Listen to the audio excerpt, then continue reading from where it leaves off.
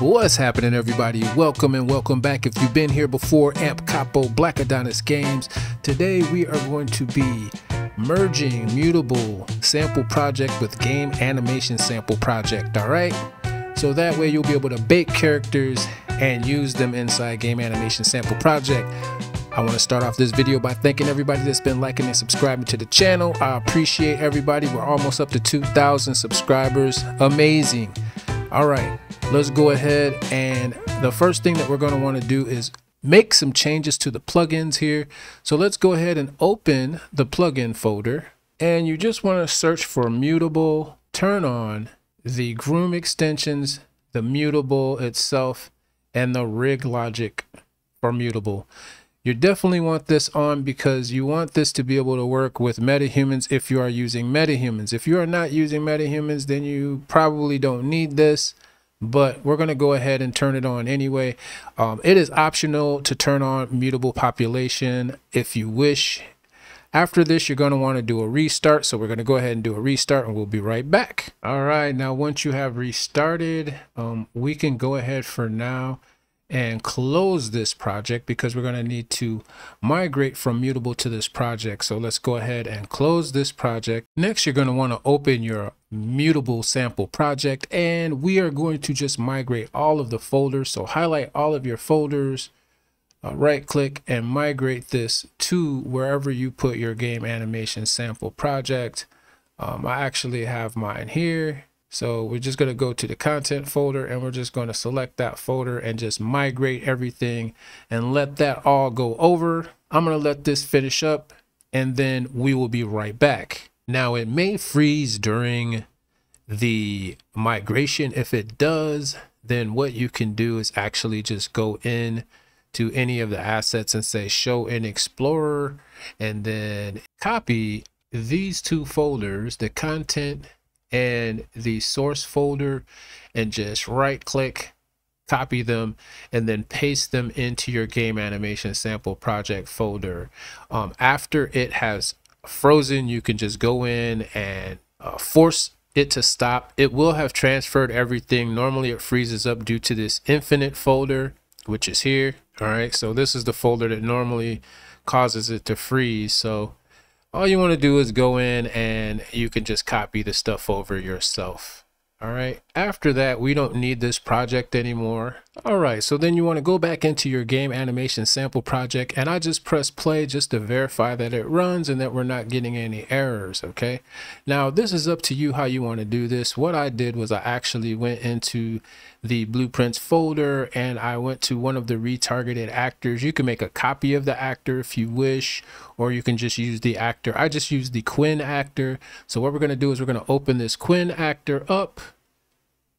All right, and I'm just going to split the screen because we are going to want to go into our lobby. So go ahead and go to your folders and go to the one that says lobby, and we're just going to open the lobby up and just give it a second. Once you have the lobby open, what we're going to do is we're going to copy a few things from our base character that is here. All right, so what you want to do is highlight and copy the head and body skeletal meshes as well as the customizable skeletal components, and we are just going to paste them into the other character. Once we've got that done, what we want to do now is we want to go ahead, compile this. We want to go to the construction script and we want to copy from the construction script for this character. So we're going to open this character actor here, and you're going to see that there is, I'm going to go ahead and move this to this side. And we're going to get the construction script here and we're just going to copy these. All right, so we're going to copy and we'll just keep that there for now. Then we got the project animation stuff. We don't need any of the other functions. All we need to do is copy this. We want to go ahead and connect this here. Now the next thing that we're going to want to do, and I'm going to just go ahead and bring this over larger so we can see, is that you want to get this head CSK and you want to type update skeletal mesh async like this. All right, and we're just going to pop that in there, and then we want to go ahead, I put never skip update. It hasn't made a super difference, but that's what I put anyway. So now we can compile this, and then you're going to see the hair pop in.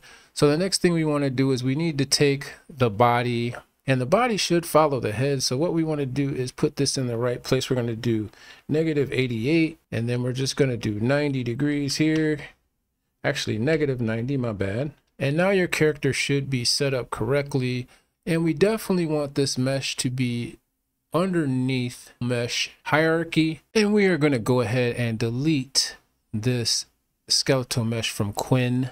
All right, once we have that deleted, we're going to go ahead and compile this. And the next thing we're going to want to do is we want to go to the head mesh, and we want to set the animation for this. And we're going to set this to the generic retarget for now. So let's go ahead and set that to the generic retarget and compile that. All right, after we set the head to have the ABP generic retarget, what we want to do is go to the APB generic retargeter here, and we want to open this. So once you open the ABP generic retarget blueprint, you're going to see the IK retargeter map section. If it's like this, all you got to do is press this to drop it down. We're going to copy this tag here. And what we want to do is go highlight the head in your character, and you want to type in the word tag here like I have. And once you have that, you're just going to create a new tag, and you're going to go ahead and paste into that tag, and you should see your character update right away. There you go. And we're just going to compile that and save it. All right. Now go to your default level, under world settings. We just want to change our base character to our Quinn character, and then you should be able to press play, and there you go. All right, so now you should be able to make changes to the character, and we're going to go ahead and try that real quick. All right, so the next thing we're going to do is I'm going to open up, and we can do this even while the character's open. We are going to open up the customizable object for this character. All right, so if we do that, let's go here to our instance. We're going to type in COI, and we got the character instance, and we got Cyborg. So you want to look for this one here that says Cyborg, and then we can go ahead and move this to the side, and we can just put this here, and you should see this update instantly when you make changes. So we'll go in here and let's see, jacket, aged, mouth size. What else do we got in here? Okay, so we got jacket A, jacket B. We're going to go ahead, change our jacket, and you should see the jacket highlight immediately. Same thing if you go in and let's see here, we got jeans. We could change our jeans to sci-fi pants.